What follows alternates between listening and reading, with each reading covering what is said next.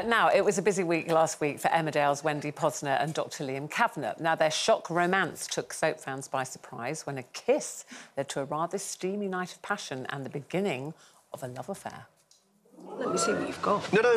Look, I'll take that for her. And who's Anna Lamond when she's at home? No one you'd know. Anna Lamond? Never heard of her. Yeah, well, you got a letter for her yesterday. Oh, yes. No, she's just a distant cousin. Distant cousins, my backside. We think that Antoine is just her husband's young attorney, but we realise exactly what's been going on. What goes to Anna Lamont for the wife, the lover, and the Yes! But is it worth upsetting Bob over one meaningless, never-to-be-repeated, champagne-fueled mistake? No. Anything else you need, Doctor? Oh, well, the drama is set to continue tonight. Please welcome Emmerdale, Susan Cookson and Jonny McPherson.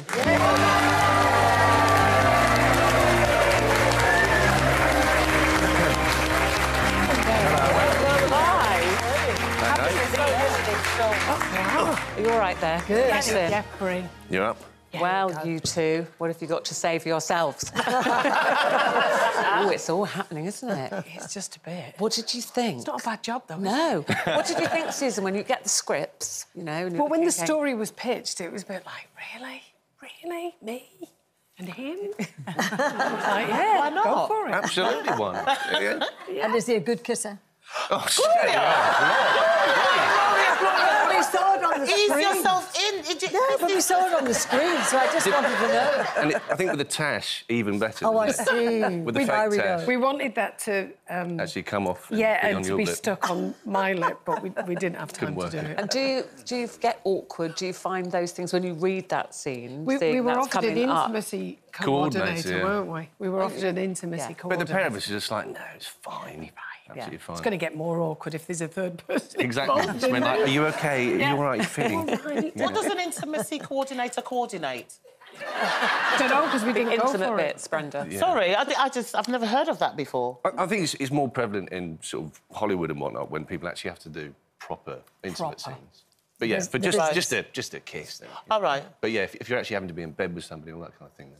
Oh. Just make sure everyone's comfortable with Exactly. what they're doing. But then what about poor old Bob? Oh, Poor old Bob. Poor old Bob.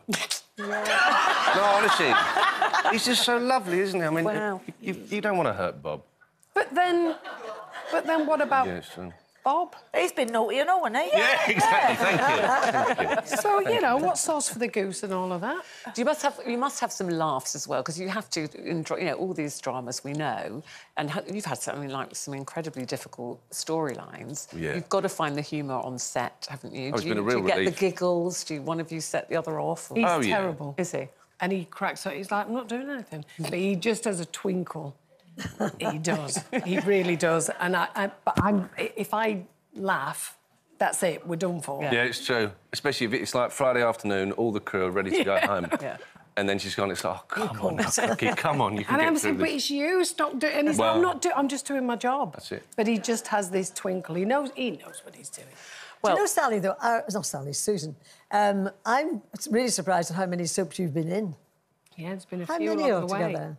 I'll tell you, look, Emmerdale, don't know. Coronation Street, Casualty. Hollyoaks, Casualty. Yeah. You've done the lot, you got the set. Yeah, I've done this. Well, listen, this is a storyline which is, you know, cooking away nicely. Oh, And Emmerdale have been very kind and given us a little sneak peek. This is tonight's episode, so if you're a big Emmerdale fan, you don't want a spoiler. It's not a big spoiler, actually. This airs tonight. This is 7 o'clock, and this is what's going on. I am so sorry. I'm late. I've had a complete nightmare. Bob bought a copy of the magazine. He's never done it before, but he probably did it for my sake. I have turned the bed and breakfast upside down looking for it. I find it in a bin. He spilt something on it. Do you think you saw the photo? Well, he hasn't said anything, so I hope not. As we're alone. I'll give you this. It's our story. I finished it last night. Treacherous moonlight. You wrote it. Treacherous. Very treacherous indeed. But Susan, you've had all of these different roles, but you manifested the Emmerdale role, you believe? Well, I mean, you believe what you're going to believe, but I believe what you told us. You could just say it's a massive coincidence. Yeah. But yeah, I'd kind of got to a crossroads in my life where I was sort of thinking about work and... Well, is it true that you wanted to be a carer? You were training to be a carer? I'd been... sadly, my husband passed away several years ago, and I cared for him in his last years. And then once he'd passed, I was sort of thinking, what am I going to do work-wise? And I'm getting too old in the tooth to be waiting around for the phone to ring. So caring does kind of come naturally. Yeah. So then I started thinking about maybe actually getting into nursing.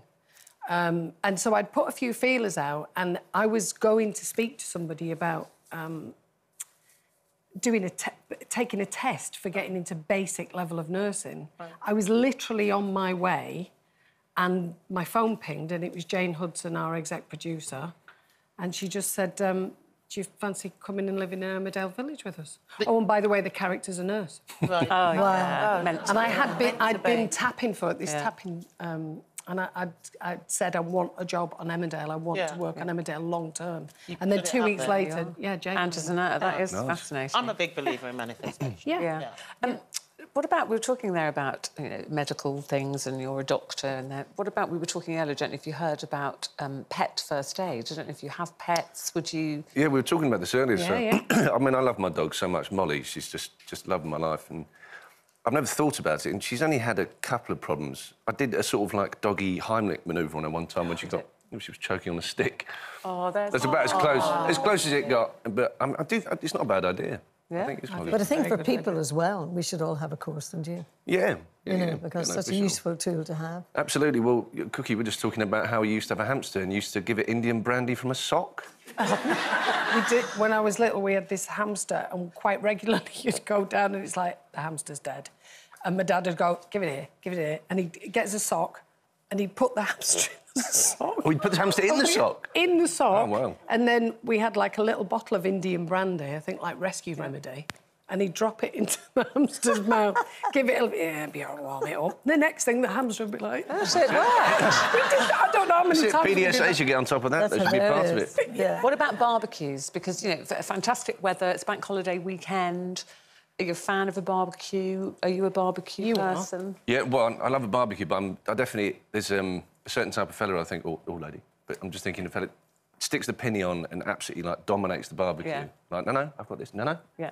But that's not me. The ones that aren't normally ever in the kitchen, normally. But the outdoor life, I mean, you lived on a canal boat for a while, didn't you? I did, yeah, 4 years. 4 years in total, yeah. 4 years? Yeah, and what was that like, just being out with nature and fresh air? And no, it was wonderful. I mean, I moved it from London to Leeds and it took 4 months. That was a long journey. And I used to have to just pull up in the middle of nowhere and I'd have, on the Sunday evening, and I'd have to be in the studio for 7:30. So I'd moor up, just bang in some mooring pins. I'd take my bike off the roof and then just look up nearest train station. And then it'd be in the middle of nowhere, glorious. And I'd get to the train station and it'd be somewhere near, I don't know, southwest. And I'd be like, I need to get to Leeds. And you go, Leeds? Don't know about that, mate. Yeah, it's about 3 changes. And I don't think anyone's been to Leeds since 1973. Eventually get there. So, I mean, that kind of stuff, it was a real adventure, but I don't miss emptying the poo tank twice a week. That's true. The heating failing. The picture of your dog, is that the dog on the... Yeah, Molly. Yeah. Yeah, that's your boat, then. Lovely dog. Yeah, it was a lovely boat, but I've said goodbye to it. Lots of people getting in touch again today. Thank you very much. We'd love to hear from you. Sorry, you know I always have trouble with these things. Hang on, Linda talking about your tan.